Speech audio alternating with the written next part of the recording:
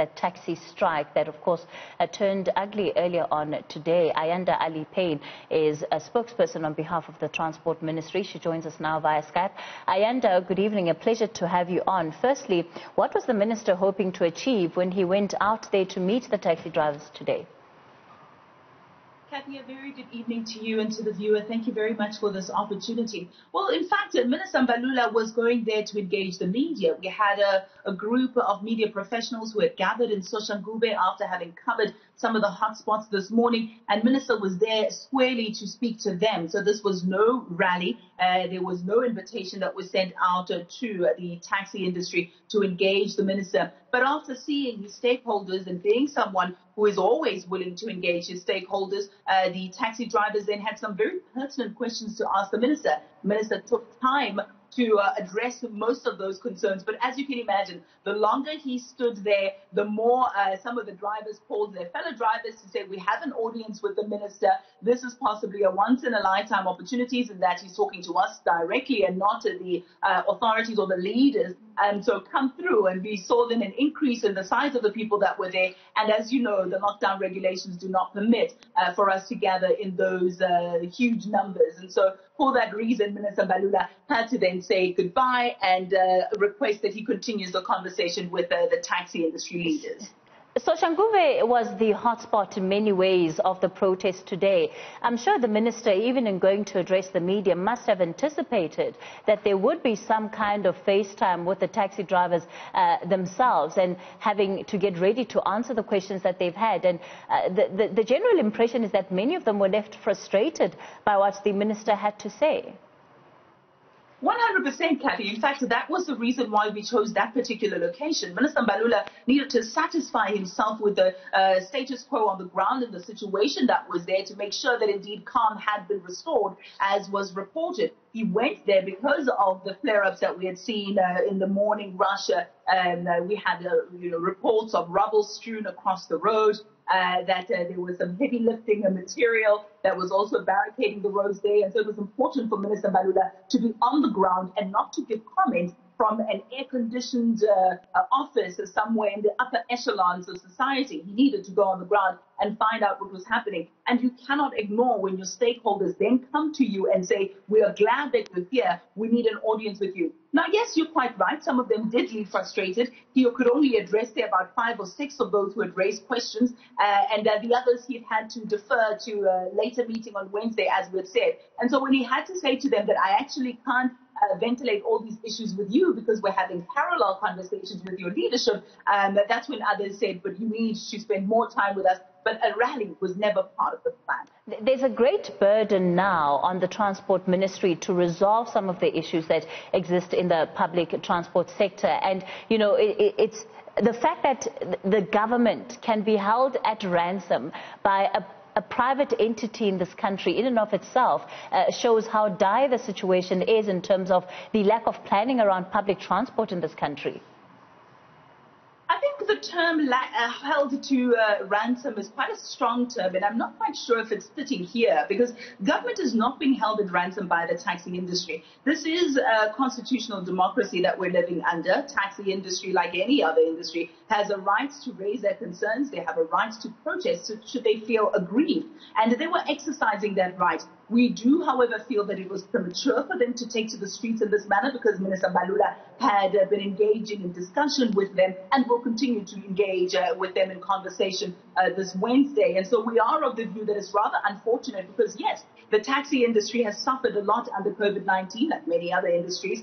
And of course, they were not able to operate at full capacity. They were not able to operate at all hours during level 5 and 4. So there were definite concerns that needed to be addressed. The industry has suffered much. But the latter part of your question then speaks about formalization. The industry cries out and says, why are we not subsidized? Cathy, if I may take another 30 seconds or so. They say the buses are subsidized, the rail sector is subsidized, aviation, maritime is subsidized, but us as the taxi industry are not. And we've come back to say, even outside COVID-19, we have discussed the prospect of regulating the industry, formalizing the industry, so that we can subsidize the industry. So it's a collegial relationship that we have that sometimes ends up in these kinds of flare-ups, which is natural in a democracy. But to say that the government is being held at ransom, I think is far from the truth. Of course, there is an impression that part of the reason why this COVID relief mechanism was announced was as a result of the exorbitant increases in fares that were brought on the table by the industry and the outcry from commuters. And in fact, there is a perception that the taxi industry is being unfairly treated in this instance because they have not been the only sector affected. Well, Cathy, if you remember when those announcements were made about those exorbitant fare increases, that even the taxi industry itself, the mother bodies such as SANTAGO and NTA, also came out strongly against those handful of associations, the likes of those in Alexandra, who had said that they want to increase the fares by a couple of percentage. I think it was 172, if memory serves me correct, but from about 11 Rand to 30 Rand. It was not just the Ministry of Transport that said, if you continue with this, we will have to hand this over to Competition Commission. It was the taxi industry themselves who actually came out and said, fare increases happen every year. Every year we see a number of sectors raise their fares, their prices. This is in line with inflation and the like, and the taxi industry is no exclusion. But we need to make sure that those increases are just, that they're justifiable, and that they do not take for granted the poor and the working class. And so this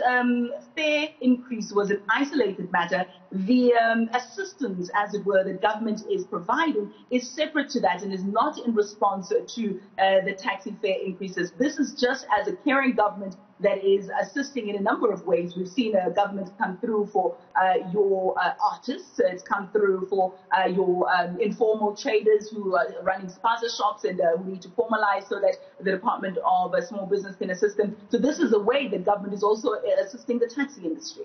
There'll be a lot riding on that meeting coming up in the next week, because certainly the taxi industry goes out of its way to show that it has some power to pull in this, and that if needs be, it can and will cause chaos. And that's part of the reason why IU is being held to ransom, because the impression that's created is that if there's a threat of chaos, then government will jump, and other industries who perhaps do not wield power in the same way that the industry does certainly wouldn't get the ear of the government in the way that the taxi industry has right now.